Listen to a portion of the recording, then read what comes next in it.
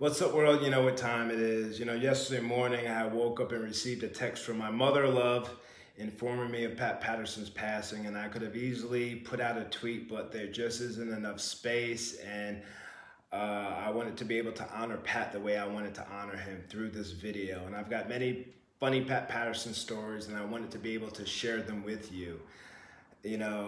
We lost another legend pretty much, a very, very significant one at that. We all know Pat Patterson was the first Intercontinental Champion.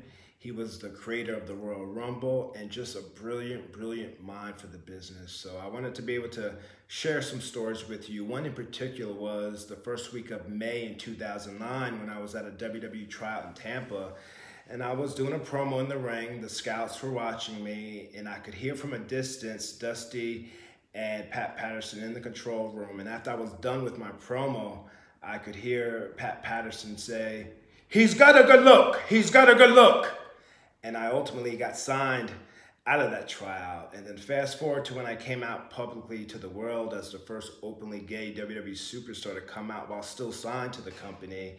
I lived in Miami Beach, Pat lived in Fort Lauderdale, and he would always ask me if I visited the bars in Miami Beach. And at one time I did, not anymore, but it's unfortunate we never got to hang out, Pat Patterson and I, outside of wrestling at the bars, because at the time with WWE, life happens and there just wasn't any time. And one of my all-time favorite stories I love sharing with people is, I forget which WrestleMania after party it was, but Mark Henry's family was at the table and my family was at the table. And I remember Mark doesn't like to be touched or pet or any of that stuff. And I remember Pat Patterson sneaking up behind Mark and kissing him on his cheek. And Mark turned around and he hauled off and he said, "Pat, you're lucky it's you."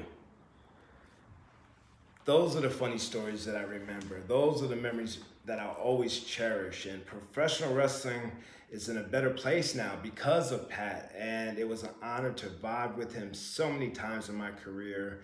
Pat touched a lot of lives, and rest in peace to one of the greatest minds in the business. You will truly be missed, Pat, and I love you very much.